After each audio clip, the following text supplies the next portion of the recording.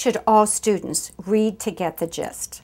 Reading comprehension is defined as readers' active efforts to build meaning from what they read, grappling with the ideas in a text. It's not simply a matter of hanging back and the meaning of the book will leap off the page. It's about delving into the book and interacting with it to make meaning from the text. So how can lessons be designed to support readers' fuller understanding of a text?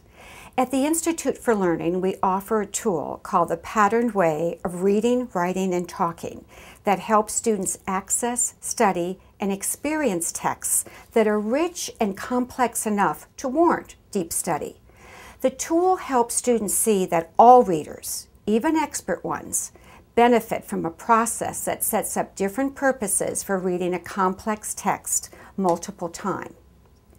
If full comprehension and understanding is the multi-level challenge that is being met, reading to get the gist is the starting place. It's the initial sorting of information to understand what's happening literally in the text. We typically ask the following questions. What's happening? Who are the characters? What do we know about them? Or if it's an informational text, what is this text about? Once students comprehend the text at a first literal level, they're ready for a second reading of that same text for the purpose of identifying moments that strike them as significant to that text. Students are then asked to explain the significance of the moments they selected. They're doing this to begin to think about the big picture of the overall text and to practice using and explaining textual evidence. Students then read to interpret the text. They're given an interpretive question that's thought-provoking, linked to the ideas in the text, and can be answered with multiple, varied responses based on evidence from that text. It's critical that a text is rich enough to support an interpretive discussion that could result in more than one valid interpretation of the same text. Finally, students read to analyze the author's craft. They're asked to consider the choices the author made when writing this narrative, argument, or explanation about how those choices impact the meaning and influence the reader's impressions of the events, characters, or argument. By the time students are engaged in analyzing how the author wrote the book, they have the confidence of knowledge and are not speaking in generalities, but drawing on strong central inferences and interpretations using reasoning and critical thinking supported by evidence. Let's go back now to the first stage of the tool. What are some important things for teachers to do to help students get the gist?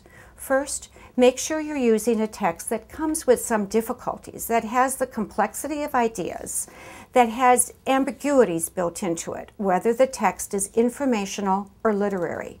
Second, keep the discussion short, no longer than students need to sort information.